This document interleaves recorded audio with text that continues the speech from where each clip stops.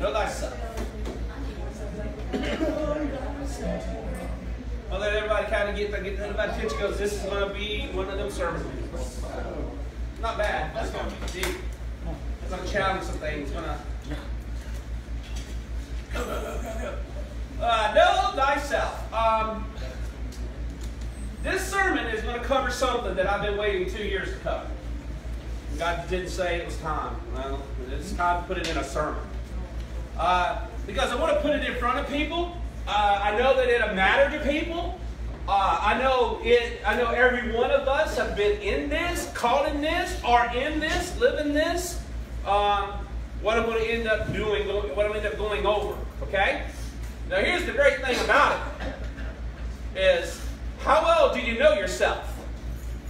That Dana and I were given, when we did a plant church assessment many years ago now, 10 years or so ago, we did a plant assessment, and they made me, I had to assess her, what I knew about her, and all these 150 questions about her, and I had to answer them, and she had to answer them about me. Well, we're in the same room, she's at the one end of the table, and then the table, well, okay, I know I know it's a pastor class, I get that, but even as a pastor, like, man, you don't want to look stupid. So the psychologist giving it, and he's a Christian psychologist. He going down the room, and so we're talking about it, and so I can say yeah. So when we were done, they're expecting me because of the way I'm wired, that kind of hear this. Oh, you never notice the little things. And so he goes, well, I want to prove to you that you really don't know yourself, or he says, you really know yourself the way you think you do. And when it was over, I had like 99% right on her. That's because she gave me the answer. and he's like, it doesn't help. I learned something in the Navy. If you ain't cheating, you ain't trying. Right? But it was pretty funny. But how well do you know thyself? Dana really did nail all of mine. But I was like, oh man, it was scary. She knew me better than me. Know thyself. How well do we know thyself? I'm going to start you off with a question I kind of wrote down after I got here. And this is the way I want to word it. Where is your heart? How well do you know yourself? Where is your heart? And I'm going to give you a scenario. You ready? If right now, well, last night, me and Jeremy were talking about Clemson, Carolina stuff, whatever, and I said something about basketball. Not me. No, that's where I'm going. That's where I'm going. Watch this. Oh, look at the head. Oh, yeah. Anyway, I was just saying something to be stupid. You know me. Okay? All right? Just cutting up. And it's like, I know, Elizabeth, oh, man, she unleashed. You know this is the back. Well, anyway, now that I've thrown you to the wolves, if someone attacked your political views or attacked your sports team, something that's sacred to you, do you fight? Do you come unglued? Now let's do the flip side. How well do you know yourself in your heart? If someone, come up here, let me think. Cisco, come up here a minute. Come up for a second. Let's say y'all have never met Cisco. Hey, wave to the camera, they love you. Hey. Cisco. What if, how did I word it here? Don't mess this up. What if I told you Cisco was going to hell? No, seriously, Cisco does not love. He's going to hell. Do we get just as passionately angry, unglued, how did I word it? Will we fight for him or people like me or him? Will we fight? Will we come unglued to keep them from going to hell? To make sure they don't go home unloved? Where is our passions? Are they the things of God? I mean, do we get passionate about things that are not of God? And then there's a pastor who, in a conference, he purposely, he said a cuss word. He said all this stuff about people going to hell. we know about this. We've seen it years and years and years ago. But he talked about people going to hell and nobody blinked an eye. All the people getting raped, nobody blinked an eye. All the abortion, nobody blinked an eye. But he said a cuss word, and I mean a little. I mean it was a 4-letter one. Yeah, it was, and the entire place rose to their feet. People got up and walked out. I mean, they were so angry. They were so passionate because this pastor said a cuss word.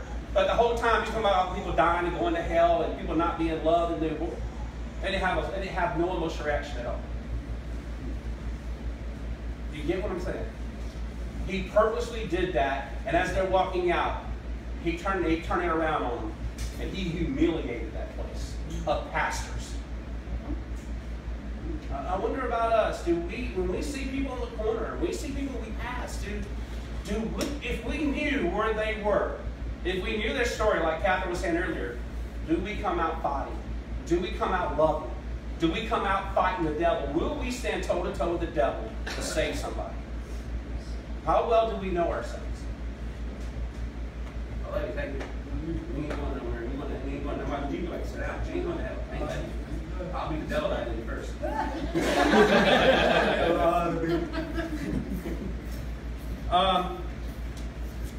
In the ancient world, know thyself was written on the forecourt of the temple of Apollo at Delphi, where Greek philosophers laid the foundation for the Western culture as we know it today. This is kind of a picture of the ruins there, you know, where they used to sit and philosophize. And it really has become the culture, the way we think, the way we process, the intellectual thing. Now, know thyself in psychology, it has a different meaning. Okay? All right? They don't call it know thyself. They call it personal intelligence. Now, what is that? I got this from a Psychology Today article, and since Shelley's in school to be a psychology major, I'm going to have her read this. This is know thyself. Their personal intelligence, the definition, basically. Okay. People who display such an ability understand themselves and know who they are. They evaluate others more accurately and therefore make more allowances for others' faults. They are better at acknowledging their own limitations too. Those who are talented at this reasoning power make better guesses about how people are likely to behave, and they have a generally good idea about how their acquaintances, colleagues, and friends perceive them. They know their own reputation. Yeah, I think we all believe we know ourselves. But sometimes our spouses know us better than we know ourselves. Sometimes our congregations know pastors better than we know ourselves. Sometimes we know about everybody else better than we know ourselves. But I wonder, what do people see? What do people think? If we think we know ourselves and other people look at us, do what they see and what we think about ourselves, do they match?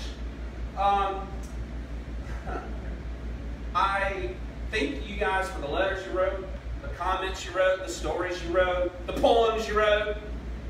I actually finally Friday had time where I could unplug from everything, and I got to read your letters to me, your thoughts to me. And honestly, I was knowing, this was in my mind. I didn't know at that point I had to do a sermon and stuff, but I wanted to know. I want to compare what I think I am, what I think I see, to what you think and what you see. But here's the deal. It's been a rough week.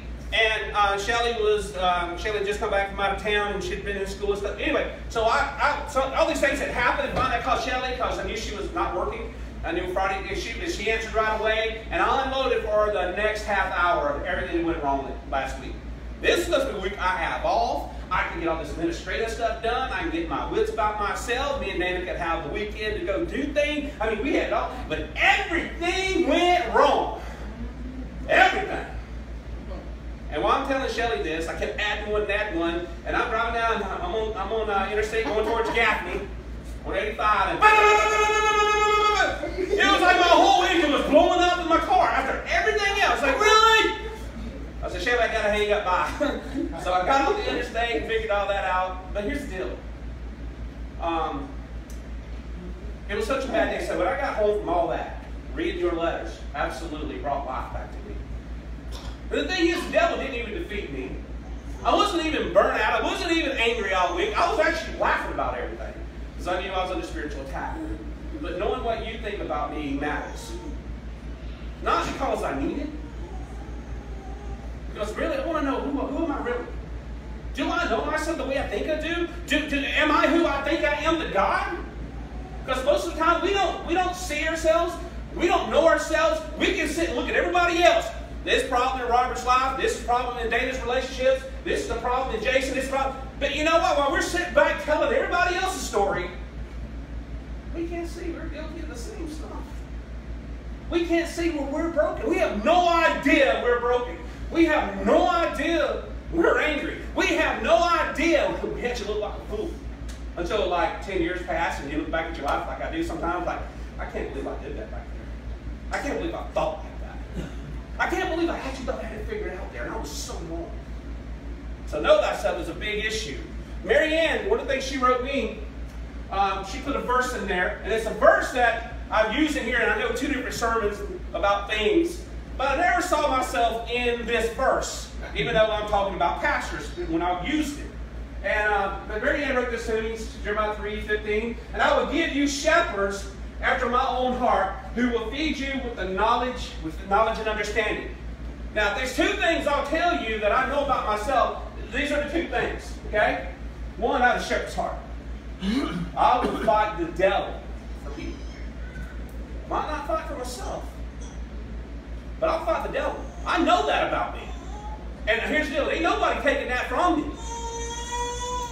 But you guys showed me with what you wrote. That came out over and over and over and over. The other thing I know about me is every week I tell you, I want to give you knowledge and understanding. I want you to understand the Word of God. I want you to see yourself in the Word of God. I want you to see how it plays out in life. I want you to know where and how. That way, when you look at the TV, when you hear the politics, when you hear the lies, and this, you see it.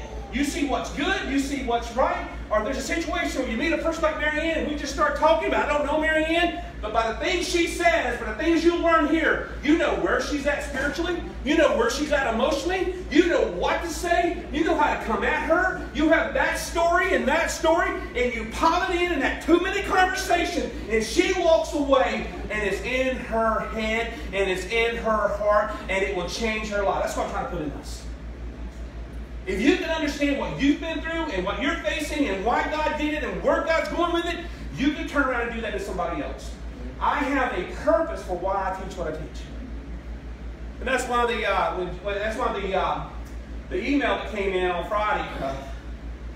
Thursday night, came in on Thursday night was like, man, it would take me a year to explain to you why I preached that sermon, where I was coming from, and where it was going. Because you don't have the foundation. You don't have the history. You don't understand. You're just walking in and you're going to judge. But I want you to be equipped to change the world.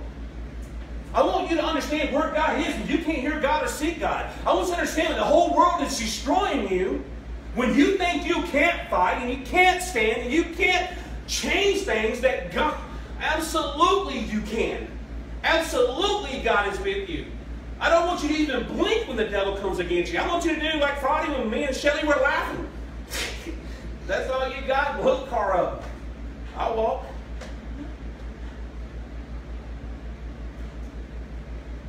Anyway, know thyself. From this point forward, you have to keep me focused. From this point forward. That's going to be hard to do. Now, here's the deal. In my sermons and in my kind of leadership style, y'all know I deal a lot about current events, political issues, cultural issues. I try to absolutely listen. Here it is in the Bible. Here it is in the Bible. I don't want to hear your political view.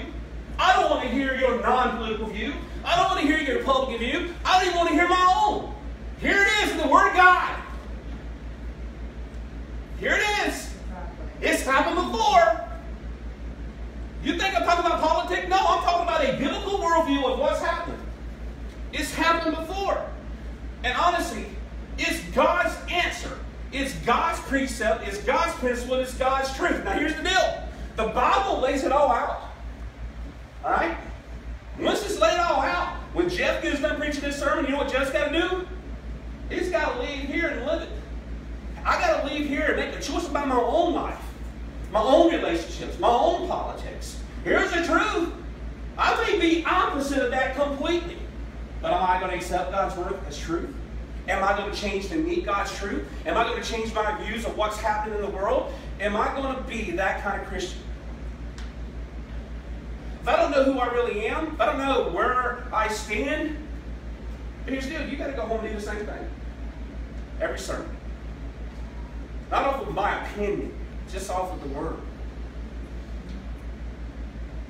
But there seems to be no conviction anymore. No conviction.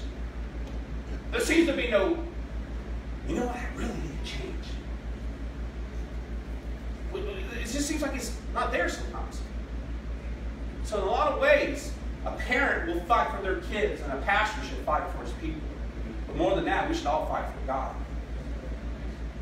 We should fight for God. Now, that being said, I told you to keep me on my nose, right? You're doing pretty good on that.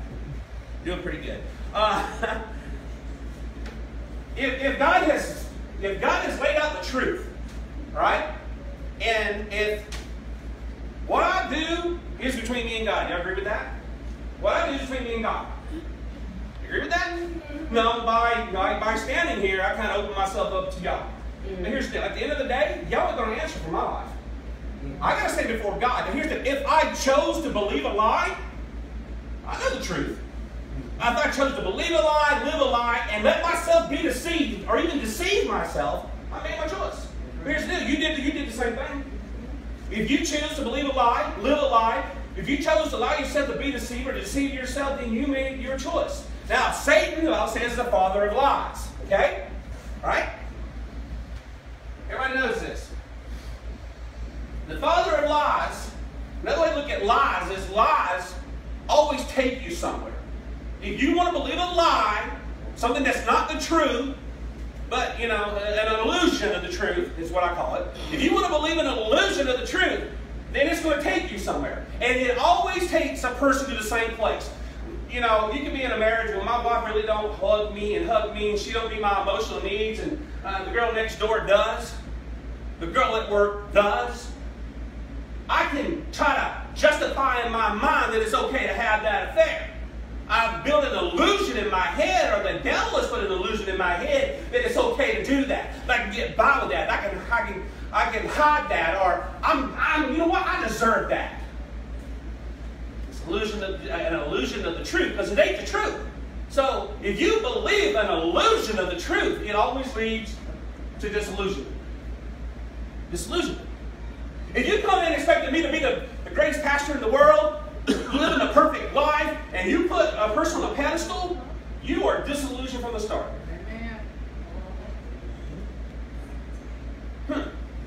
Now, disillusionment is defined as a feeling of disappointment resulting from the discovery that something is not as one believed it to be. And the biggest disillusionment you'll ever find is that you're not who you think you are. I remember the morning I woke up thinking, everybody told me I'm super Christian. Since my teen years, from about 15 on, I was super Christian. I didn't do wrong. I didn't cuss. I didn't drink. I was in the worst family. I ran to church. I ran to love. I was a good guy. I was bullied. I didn't attack back. I did right. And the Navy was easy for me. It was good to me. I mean, I had it by the tail, and then one day I woke up and realized I'm not that super Christian. It's hard. It's hard. Some churches walk on water. Some pastors present themselves as walking on water. I would be afraid to do that, because I know God has a sense of humor. For real. So nobody wants to hit that feeling of being disillusioned. How do you keep that from happening? How do you keep from believing something that isn't real? Well, it's pretty simple, actually. Can't avoid a disillusionment. It's never to believe the illusion of the truth in the first place. If you don't let yourself be illumined, if you don't buy into the lie and try to make it real, well, you never have disillusionment. It's pretty simple. Now, this is actually going somewhere. I got to change this way now.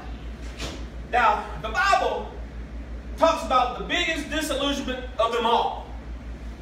Okay? Should be in the greatest fear of most Christians. And let's see, Leah. Matthew 7:21 through 23.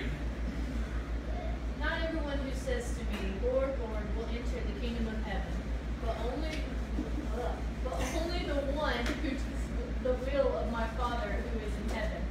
Many will say to me on that day, Lord, Lord, did we not prophesy in your name, and in your name drive out demons, and in your name perform many miracles? Then I will tell them plainly, I never knew you. Away from me, you evildoers. Can you imagine these Christians? These Christians got to heaven, and they in. They in. They played on the worship team. In fact, they played drums on the worship team. Just kidding.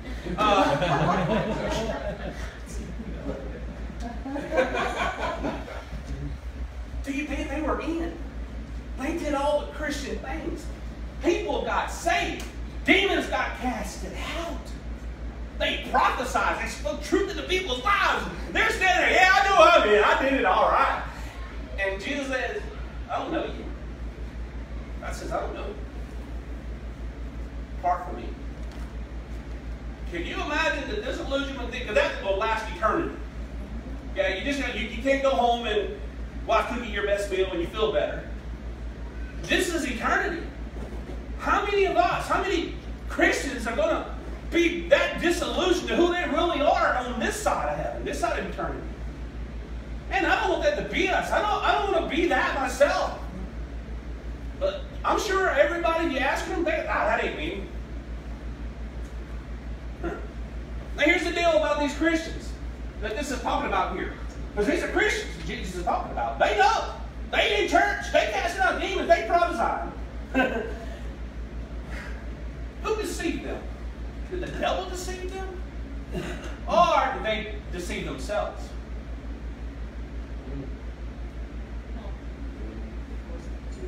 Or is it both?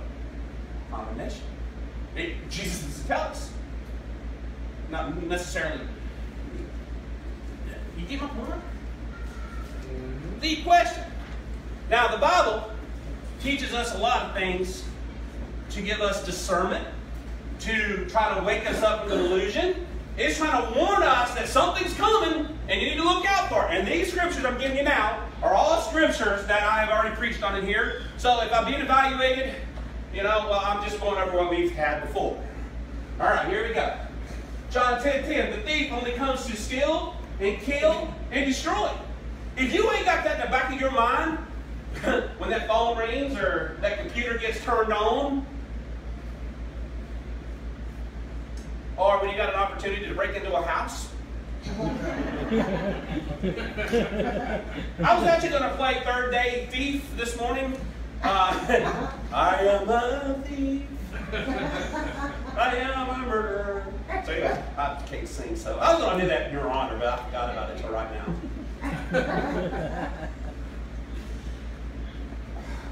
The father of lies is trying to trap us. He's trying to deceive us. He wants us to believe in illusion. You know what? You can do this. It is. I'm not trying to hurt you. I'm not trying to kill you. I'm not going to destroy you. Just do this. It's okay. Bend the standards, Jeff. Hey, have a set of rules for your congregation, Jeff, and then have a set for yourself. That's what parents do, right? Don't do as I say. Oh, no, don't do it. Thank you. Yeah, do it. Thank you. There you go. Larry, what are you laughing at, Larry? Come on up here. Right here, Larry. You can rescue me, man. 1 Peter 5:8. Be alert and sober mind. Your enemy, the devil, prowls around like a roaring lion, like there's somebody to devour. And you know what he's going to devour you the most? Is hey man, we saving the world. I've been Gerald, yeah. You want to top the world? Boy, it's a long fall to the bottom. Be able to look out. 1 Timothy 4:1-2. We've all heard these. The Spirit clearly said, in latter times, some will abandon the faith and follow deceiving spirits, things taught by demons. They won't know it's a demon speaking to them. They don't know what a demon looks like. They don't know how they get these thoughts in their head. It's just their mind talking to them. You want to bet? Read your Bible. Such teachers come through hypocritical liars whose consciences have been seared as with a hot iron. If you're one of the ones that watches the news at night, you're better than me. You can't watch that. Lie, attack, demon, vilify. I mean, unbelievable what's going on in the world. Unbelievable.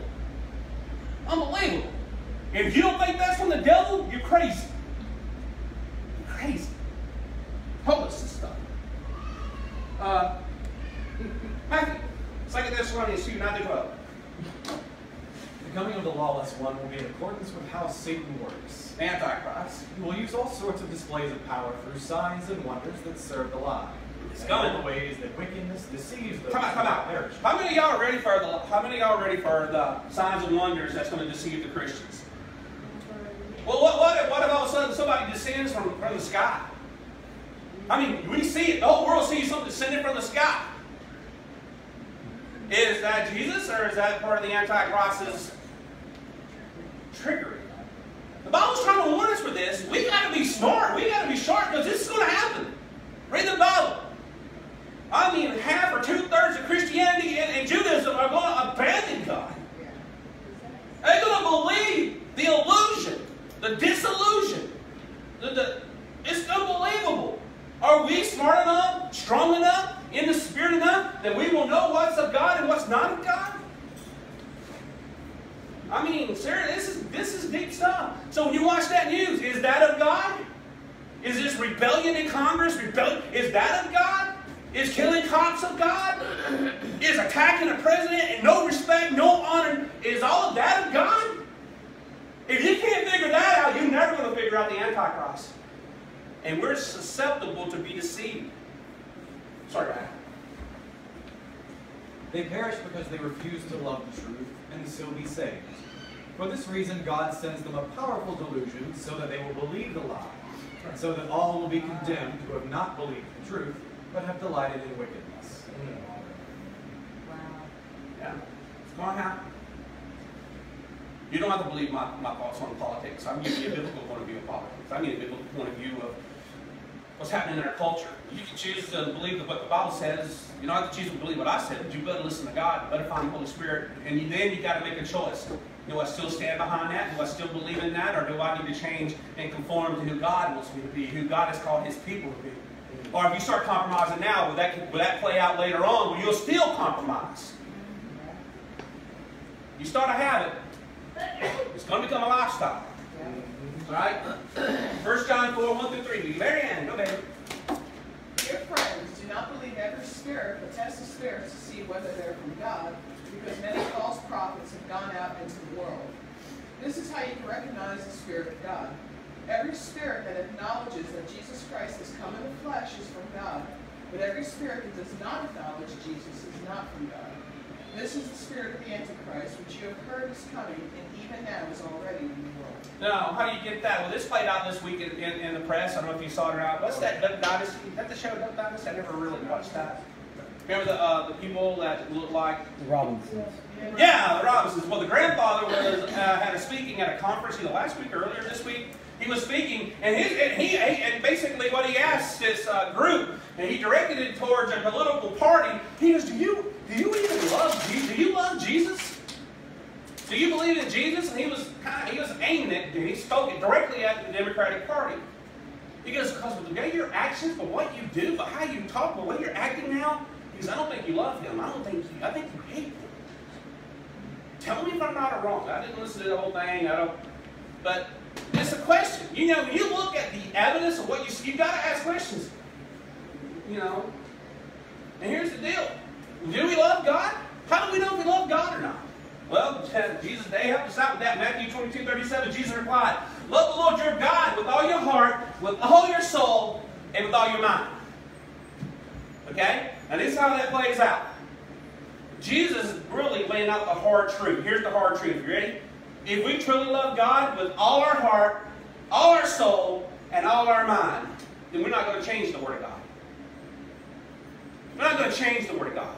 We're not going to embellish the Word of God. We just change it for us. We're not really changing it. We just make it, it's okay if I do. We're not going to do that. We're not going to change what it says on homosexuality. We're not going to change what it says about X, Y, Z. We're not going to change what it says even if you're on the computer. By the way, if we want to attack the gay and lesbian community, but you're a gossiper, you're a liar, you're on the pornography, this says all them won't make it to heaven either. That's any sexual immorality.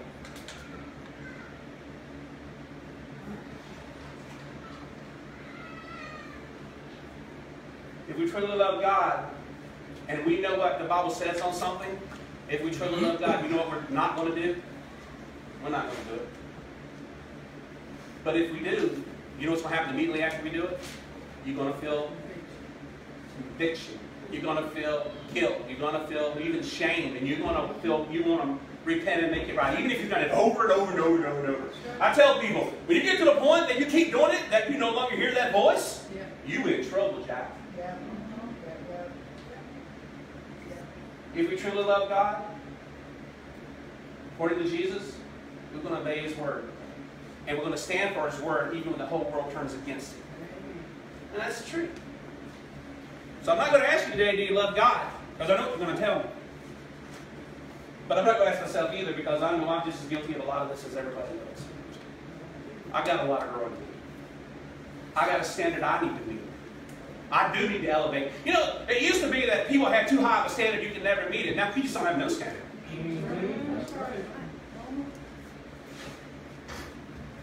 Here's some stuff I haven't covered in church. It's all from Proverbs 14.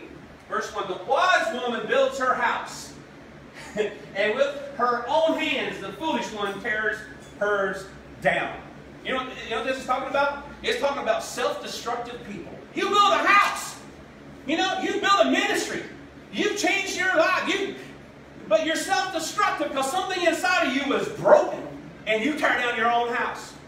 You tear down your own reputation. You tear down your own... You guys hear what this? Yeah. All right? It's disillusionment. Oh, we're getting too far into this. Verse 2, Proverbs 14:2. Whoever fears the Lord walks uprightly, but those who despise Him are devious in their ways. Now here's a question. Can things go wrong in a person's life that you get confused, get angry, that you can even despise God as a Christian? Yeah, absolutely. So the devious here, the word is actually lost. Those who despise Him are lost in their ways. Most people love God most people who are angry with God actually love God, but they're so lost in their life, they're so lost in what has happened, they're so lost in what has been done to them, they're so lost in what they've done, they can't find themselves, they're confused, they're angry. And it affects them spiritually, but it affects them emotionally.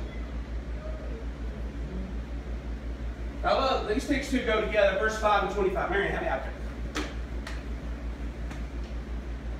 You can be an honest witness because you broke into the house. Because you're honest about it. You admitted to it this morning. I trusted you. But the bottom two. An honest witness does not deceive, but a false witness pours out lies. And a truthful witness saves lives, but a false witness is deceitful. Okay, an honest witness. Like I said, watch the news lately. Every bit of that's bearing false witness. Every bit of that's false witness.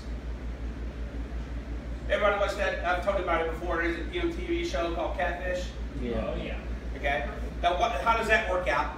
Is that you usually have a person who's hurting, broken, confused, or they can't have something, they're at a disadvantage, and they create an online ID. They steal pictures, stories, they make themselves into something they're not, and they're looking for some unexpected young man or young woman that they can take advantage of for money. You know, they get into this long-term relationship, they never see each other, and it turns out to be it's really a guy when you think it's a girl, or, you know, it's a real, what it is the people that do this catfishing, they're trying to get something from you. Yeah. Emotionally, typically. They're looking for a relationship, but they got to be something that they're not to get it. And to do something that you're not, you're deceiving people, okay? You're bearing false witness. We're actually guilty of false witness when we come to church and act like we got it all together. You're bearing false witness against yourself, against the spirit in you. Oh, by the way, you got to do that in most places. Here you don't have to do that. Hey, Larry come in today and threw a rock at me. I'm okay with that. At least I know where I stand with Larry today. If Larry walked in and kissed me on the forehead, patted me on the rump, you know, and then walked out and talked about me behind my back. Larry, hey, come on, Larry. Thank you for throwing a rock at me. I love you, man. He really, y'all know he really threw a rock at me. Disillusionment. Disillusionment. Proverbs 14:12. There's a way that appears to be right to a man, but in the end, it leads to death. How many of us really believe the road we're on, the choice we're making is okay with God? In the end, it leads to death.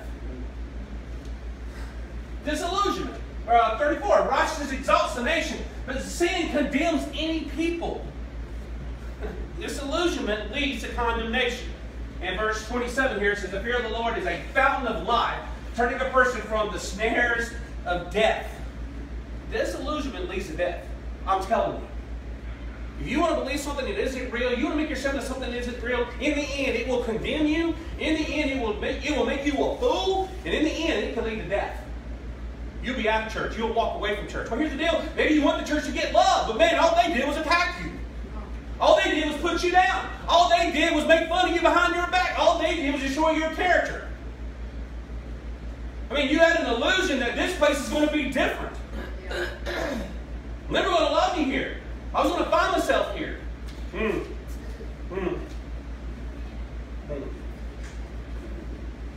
Now, here's the deal. I'm going to get really real on this. The world that we're living in today, we are being bred, conditioned, and programmed to fall into the trap. Close. Drew's trying to catch back up to where he was. Because Jeff accidentally turned it off. I was at a good moment. The devil got in the way. I think Drew did. I don't got it. Okay. You blame me. Yeah, it's Jeff. Y'all come up back, Jeff. Thank you, Jeff.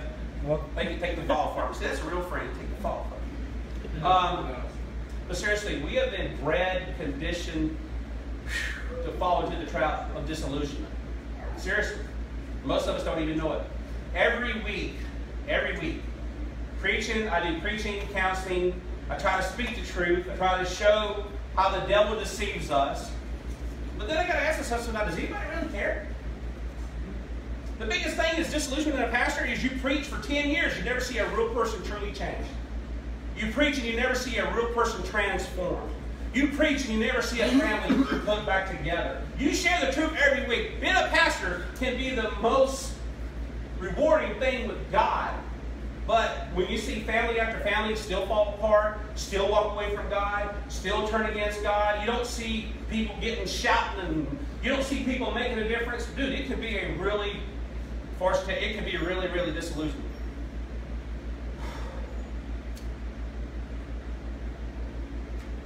Human history has proven, and when I say human history, I'm talking more Christianity here, that only a few people, few Christians will actually hear the Word of God, feel that conviction, know they need to change, and go on and change. Seriously. All right? So, those who are wise enough, ready? Those who are wise enough to ask this question, this statement of themselves and of the Word of God is a real wise person. When you hear that sermon, is this me, God? If this is me, show me. Reveal my heart, mind, soul, spirit to myself. Don't let me become the disillusioned. Don't let me be the one that falls into the trap, blind to the truth, and a slave to the darkness. Save me from myself. Save me from the spirit of deception that is able to deceive even the children of God. And the children of God, it has warned, will be deceived. They stood before Christ and said, I do not know you.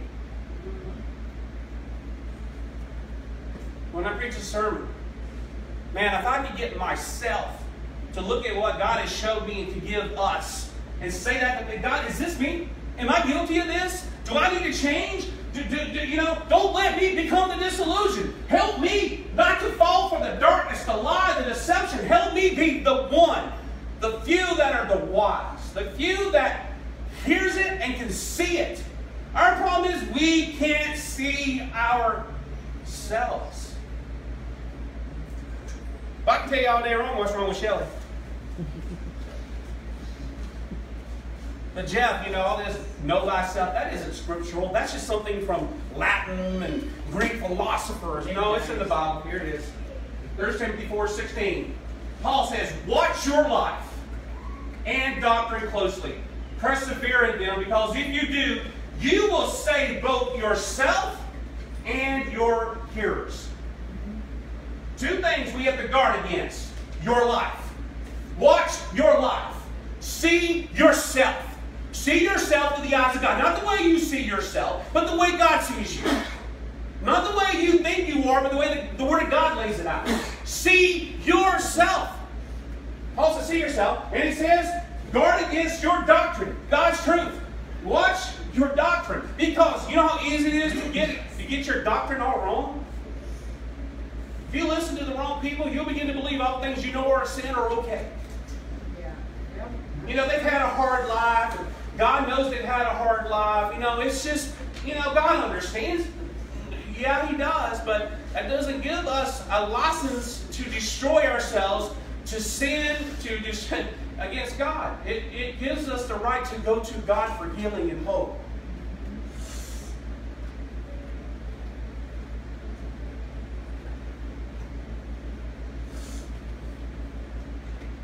So here's the deal.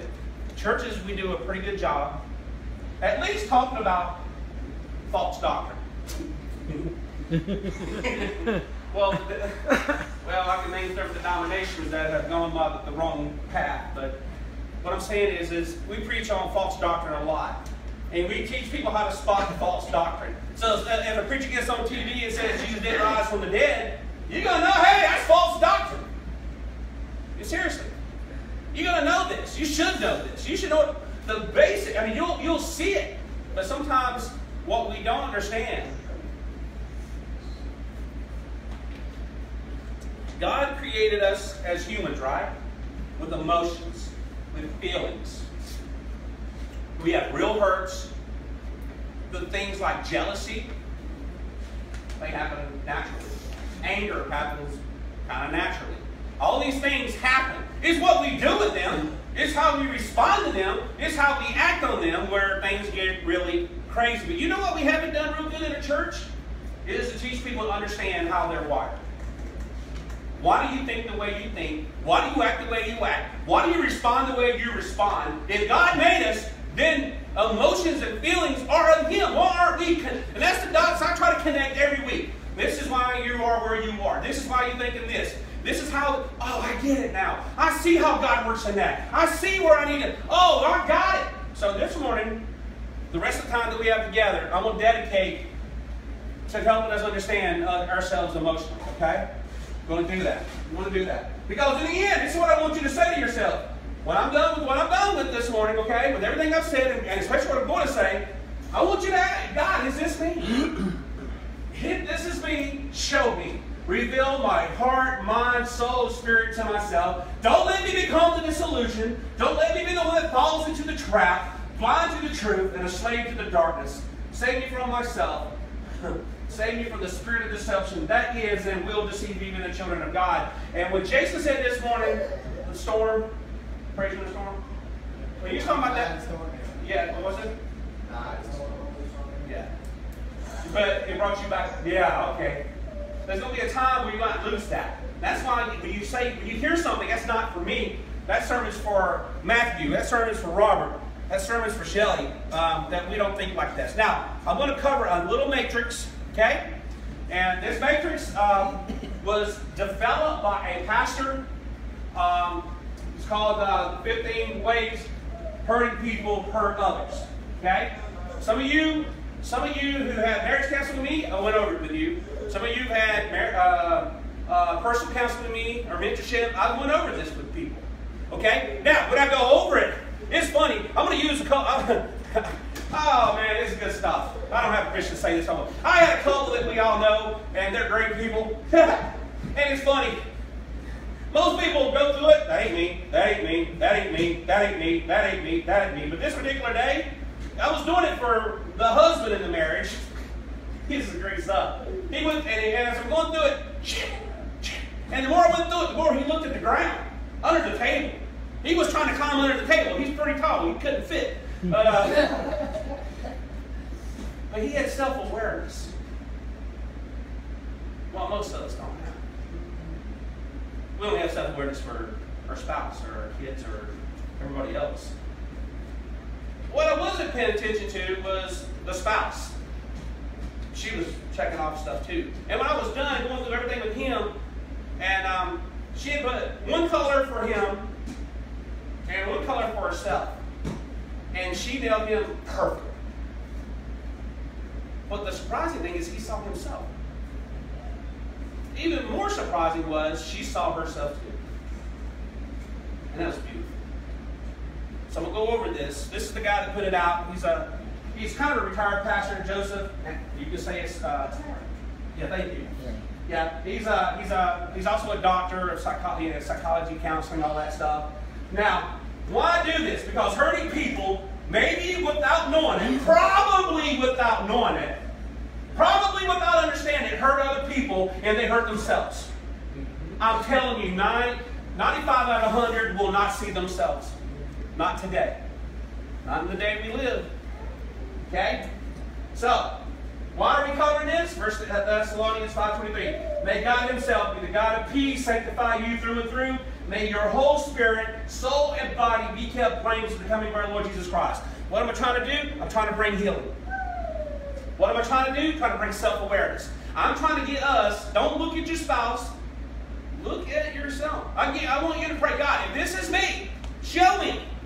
Or later on, God, when bad things happen, if this is me, show me. Don't let me become a fool. Don't let me condemn myself. Don't let this lead to my spiritual death. Or don't let this affect my children. Or my grandchildren. Or my Christian witness. Oh, by the way, we got teachers in this room. You can use this for the kids in your class. You can use this as a ministry leader, worship leader. Oh man, anytime you sit down with somebody, this is going to help you understand why people do, think, act the way they do. Because emotions, most of us live in the flesh.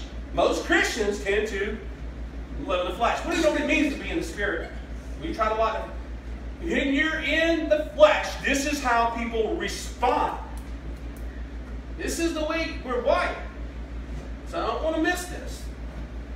I don't want to miss this. Some of us already know this, but some of these we use pretty regularly on each other. Me and Alyssa back there, she'll say, I'm thinking this, and this is why I'm thinking this, and I know I'm wrong, and I'll say the same thing to her. I know, and I'll say it to Shelly. I know, but I'm going to offend anyway.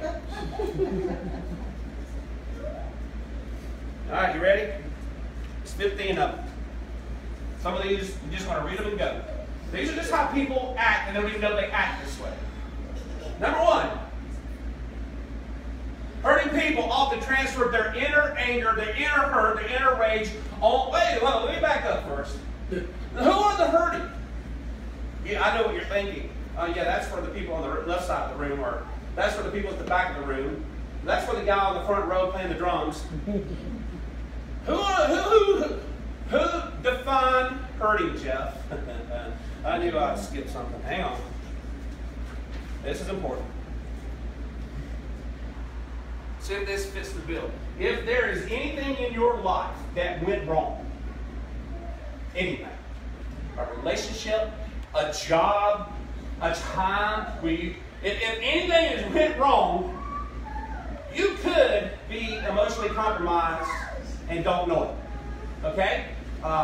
Because when you have things that go wrong, it changes the way you process it. It stunts the growth almost, all right? It causes to be blind to reality, to the truth in a particular area. So if you've ever been done wrong, been rejected, been abused, been abandoned, been attacked, left out, verbally, emotionally, mentally, physically, or spiritually abused, or rejected, or attacked by anything or anyone at home, growing up, after you got married, school, at church, in public, in private, by a parent, by a friend, by a stranger, maybe you did it to yourself. If there's something you've ever failed at, a job, a ministry, I'd almost guarantee you that you're walking around and you think you're well. But on an emotional level, the way you process things going forward, if you don't know this about yourself, you will process them wrong. So number one, hurt people often transfer their inner rage, inner anger, inner hurt onto their family and close friends. Anybody know anybody who's ever done that to you? They always take it out on the wife when they get home, or the kids when they get home. Or a pastor takes it all out on his congregation sometimes. I don't know. Oh, man. Give me a right sheet here. That one. sometimes what you got to do is understand a person that's always striking out. You ever a person just gets angry and strike out all the time because they're always like, you got to avoid setting them off. Dana's looking at me like, not trying not to look at me because she didn't want to tell you that was me when we got married. I had a lot of hurt. I just tell you, I had a lot of love, but I had a lot of hurt. And she breathed wrong or didn't say the right thing. It's like she was attacked. She didn't understand, and it can still come out today because it's back there. This is what happens. Instead of, I don't want you to see your spouse. I want you to see yourself. Do you do this? Do you lose your cool? Do you blow your top? Do you? Oh, okay. Number 2, hurt people interpret every word spoken to them through a prism of their pain. You're like, if a person has hurt in them and you say something, they're on the defensive, baby. You're against me. You're going to attack me. The whole world's against me. You know, I know what they did when they said that. They were knocking me down. I mean, it is so innocently because they take everything wrong, take it out of control. Instead of processing the Spirit of God, they process it into their prism of hurt. And the other part is here, hurt people interpret every action. Naturally, without even knowing it, you're going to be cautious. Mary Ann walked in my house. I don't like pastors, and I don't like you. Oh, wait. I don't trust pastors, and I don't trust you. I'm paying for his sins. You know what I'm saying? You know what happens when you get to your second marriage or your third marriage sometimes? You're punishing that mate for what the previous mate did. And you don't even know it. They're going through hell because you're filtering everything they say and do through what has been done before. Don't even know it. Number 4. Read that for me, Mary. Hurt people often portray themselves as victims and carry a victim spirit or victim mentality. You ever seen a person with a victim spirit and victim mentality? This is a sermon by itself. What was that for? Somebody's laughing. I said you mean the whole Democratic Party.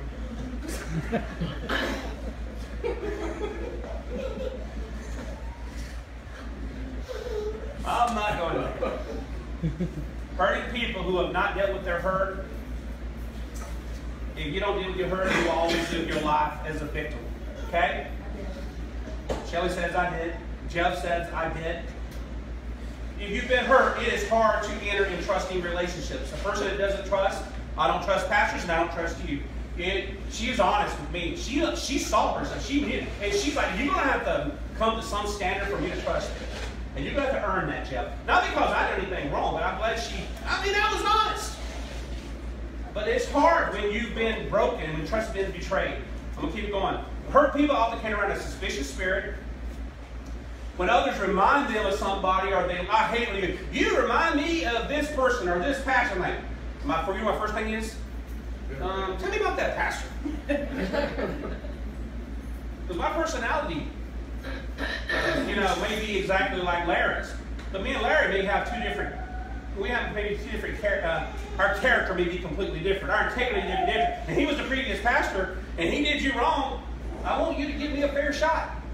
We need to give each other a fair shot. When people come in the door, you got to know they're broken. We got to assume that maybe they're smiling and they love and they're hurt. When I look at Cisco, if Cisco never told me his story, dude, I don't take him for face value, but at the same time, I don't know what has happened in Cisco's life. Or maybe Forrest walks in tomorrow and starts treating me crazy, like talking all this crazy stuff. I'm like, what's going on? Somebody said it earlier. Catherine says maybe those kids have been through something. Maybe there's a reason for it. If we don't think about this kind of stuff when we're dealing with the community, dealing with our children, dealing with our classes, dealing with the people we meet, we're never going to help them. We're never going to understand them. Most people with victim mentality can't see that they're attacking or damaging other people. And you know what happens when a person who's a victim, who's been a victim, who carries a victim mentality? I'm waiting for the shoe to drop. I know she's going to do me wrong. Here it comes. It's coming. It's coming. Just like everybody else. Here it comes. And when it does, and I'm blind to it, say I'm blind to it, then I'm like, what's wrong with me? What's wrong with me? So she just gave her spirit of deception and illusionment and a victim spirit went from her into victim. Now I'm like messed up. And now I'm looking around like I don't have my self-worth. I've been attacked. And now Robert says something and Shelly says something and I don't know, Matthew says something. And now I'm all messed up in the head because I can't make nobody happy. We pass these things on. It happens in personal relationships, professional relationships, intimate relationships especially. Try not to cover up so much of this. Let's go and get to it. And if you want to know if you have a victim mentality, some of these might check off the box. It's everybody's fault. By the way, you won't see that you blame everybody. It's everybody else's fault. You know, everything that happens, it upsets you. By the way, you don't see that every time something goes wrong in the house, you stomp your feet, throw something at the dog. Or when you make comments to people that you love, like, you're going to leave me too. You don't love me. You don't want me. Nobody understands me. You are just like everybody else that did me wrong. Why does this always happen to me? If any of those have been you and you remember saying those things or feeling those things, you have a victim's mentality right now. And it doesn't mean you're attacking other people with it. You're destroying yourself. Because you're living in disillusionment. You're living in the past. You're living in the hurt. And it will destroy you. And it will destroy your marriage. And it will destroy your children. And it will destroy relationships in church, at work.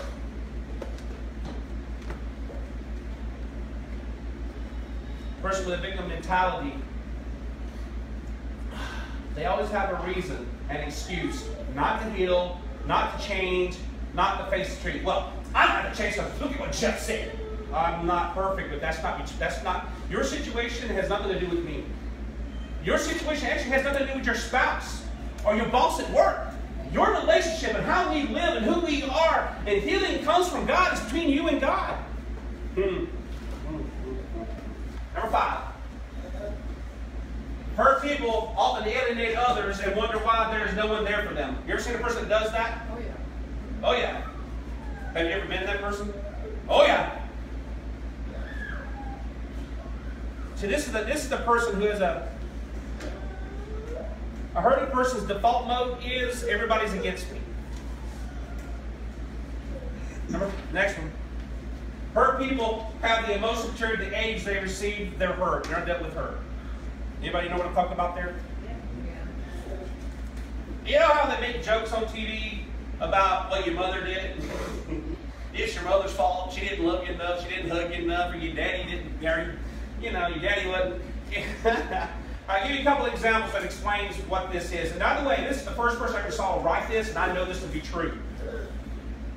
You ever seen a grown adult act like a child, stomp their feet like a child, scream like a child, always angry, always blowing up, always losing it, always angry? Okay, this is what we're talking about. Let a trigger happen, which we'll talk about in a minute. Let a trigger happen. Okay, say it's a 12-year-old girl. Let's say she was molested as a child. Now she's 40. Unless she has forgiven herself, because she holds the guilt in her own self. Unless she's forgiven the person who's done it to her.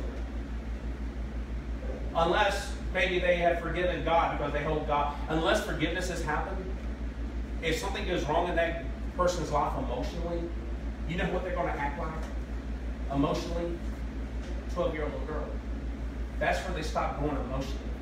Why does that person go to act like you don't even recognize them anymore? You're like, who? That's what happened. And here's a better example. Let's say we got somebody like Mary Ann's future husband. He is highly educated. He is otherwise sane except for wanting to marry her. Mary Ann, you would be a good catch for some guy. He is a healthy individual. Well, let something happen in his life. This professional, highly educated, got it together. He's a doctor, lawyer. Let something go wrong. And all of a sudden, that guy that you love and respect and honor, they freak out. Why do they freak out? Emotionally, they're acting wherever their dad left them. What did that kid go through? You're nothing. You're nobody. You'll never be anything. You're not good enough. I hate you. I wish you were never born. You know? You ever heard these things? Some of us have. You know why we're successful in life? Because we're trying to get our self-worth. We're trying to prove our worth. Because abandoned us, rejected us, told us these things, and it just absolutely weren't happening that first time we restored you. And that's why when somebody else does it to you, you act like that 12-year-old kid, that 5-year-old kid, whatever. Whatever age it happened. That's why counseling has to go back to the beginning. And you have to face that thing. You got to find out that you are worth something. You got to undo that. And you know why you go back and undo it? So you can move. So you can grow. That's right. I can preach all day long and we can shout all amen all day long, but until healing happens, it ain't going to happen. Her people are often frustrated and depressed because past pain continually spills over into their present consciousness. I'll say that some of these overlap each other. I never got some. I've had to say to people, I'm not your dad. I'm not that last pastor. I'm not your last friend.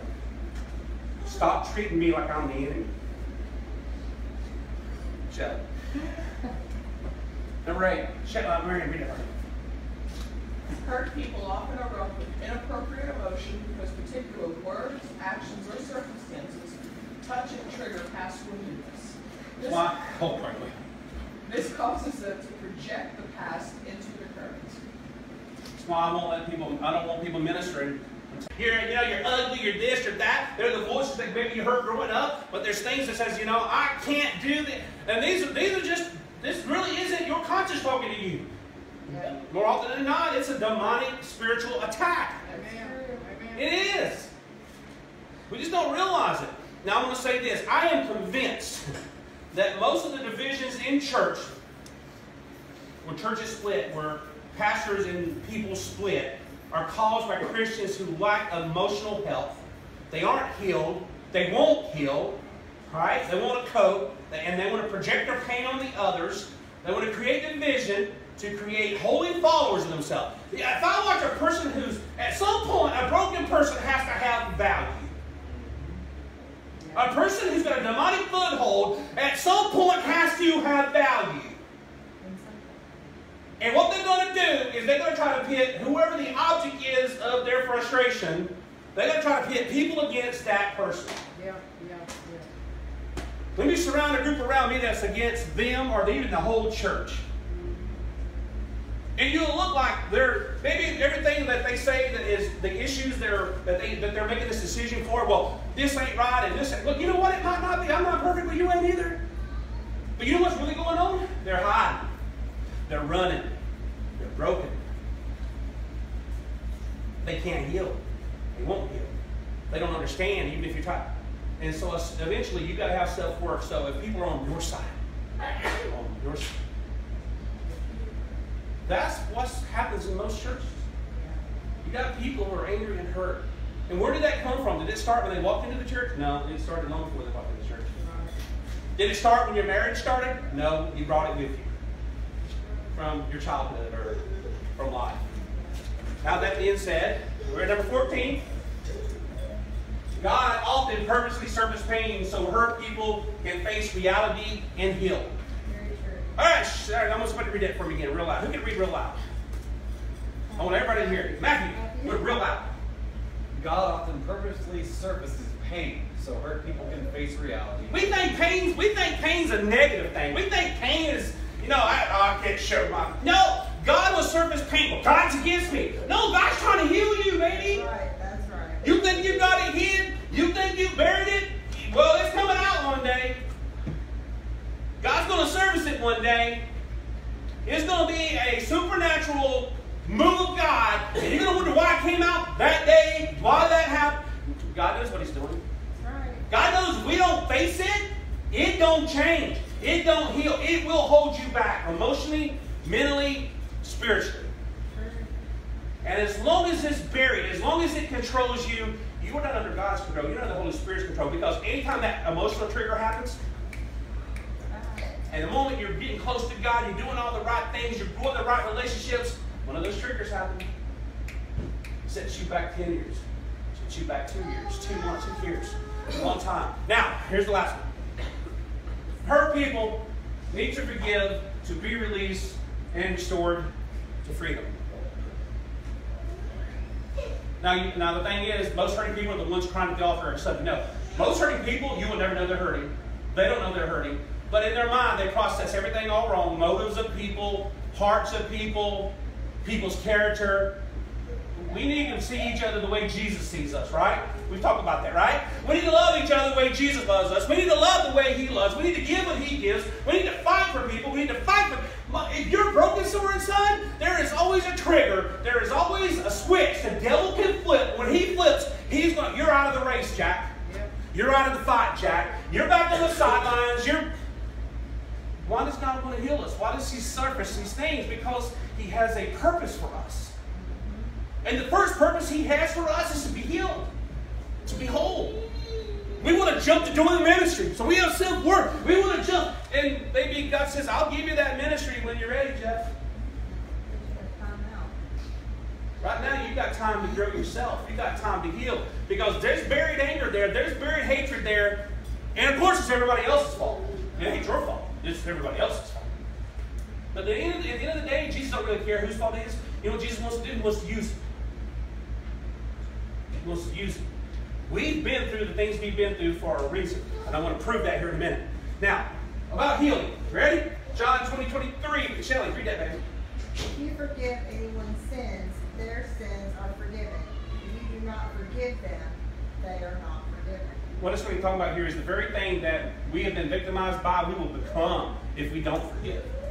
This usually isn't really about forgiving this, forgiving yourself. And when you forgive people, when you forgive them, you get 2 Corinthians 1, 3, and 4. Praise be to God and Father, our Lord Jesus Christ, the Father of compassion and the God of all comfort, who comforts all of us in our troubles, so that we can comfort those in any trouble or with the comfort we ourselves have received from God. God wants to heal you so He can use what He healed in you to heal somebody else. That's right. Seriously. You can't give what you don't got. You can't take somebody somewhere you've never been. You can try. You can try. But you're probably going to hurt them, and you're daggum sure going to hurt yourself. Because even if you can give them all the right answers, and by the, some of us have been through enough stuff, and we've got enough wisdom about how the Holy Spirit works, we've got discernment, we can help anybody. We can help about everybody. But you know who we can't help? You help yourself. And then you got to go, well, how can I help everybody else, but I'm not doing it? Man, does that make me a hypocrite? Does that make me a liar? No, it just means that God's got to finish something He started in you. But here's the problem with those people, Jeremiah 31:34. For I will forgive their wickedness and remember their sins no more. If Jesus can't forgive us, if God can't forgive us, what right do we have not to forgive ourselves? That's right. Or forgive somebody else, but ourselves. My biggest problem is not getting people to forgive other people. The biggest problem is getting people to forgive themselves and move on. Because we want to stay there. We want to stay guilty. We want to stay hurt. We want to stay angry. We want to punish ourselves. All you're doing is destroying God's purpose for you. It's terrible to watch this happen. So let me ask you again. Know thyself. Know thyself. Do you know yourself? Does anybody know that these 15 things play out in most people's lives every day and we don't even know it? But once you're wise to them, you'll see them. Check, check, check. So immediately I know who I need to love on. I know how I need to love on them. I'm pretty sure even if they never told me their story, I know where it's coming from. People think, oh man, how do you know, Jeff? How did you know? Well, you told me. No, I didn't. Yeah, you did. That's what I'm looking at. God showed me in my spirit. I've been taught to recognize these things.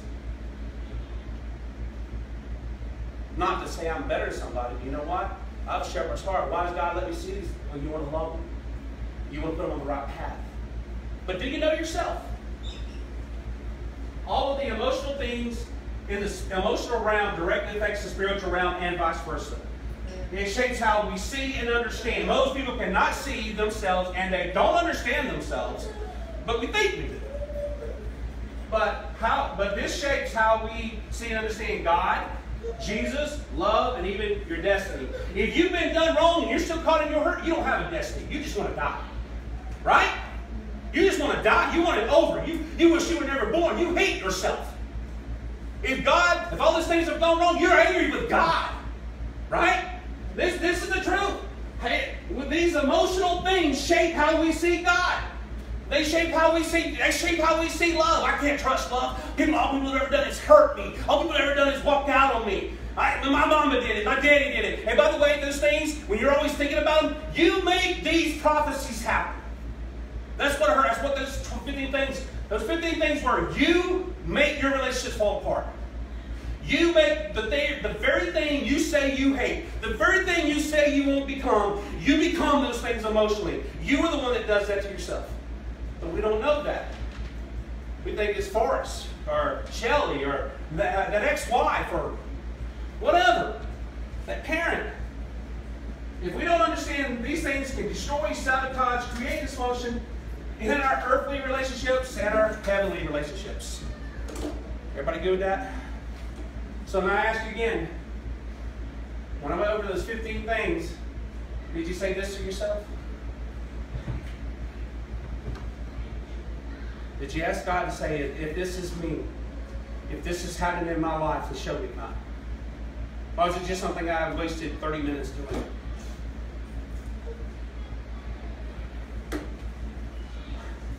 Now, these are my closing thoughts. We need a church. Listen to me. We need a church.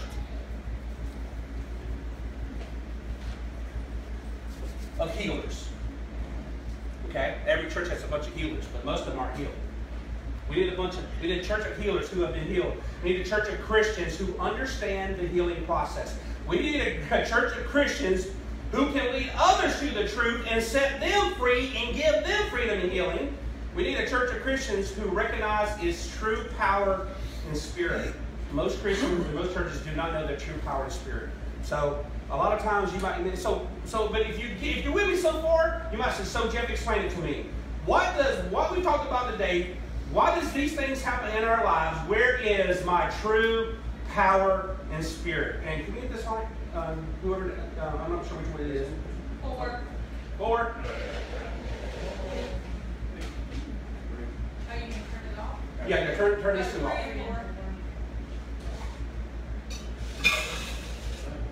But take this one off. There we go. I'm going to show you a video clip here. This is from that King Arthur movie. You guys, I told you it was a good movie I like a lot. Legend of the Sword. This is one of the closing scenes. This movie was made before King Arthur became king. Okay? Alright? Before he became king, and what you're going to see in this clip is he's fighting his darkness. He's fighting that thing that tried to kill him.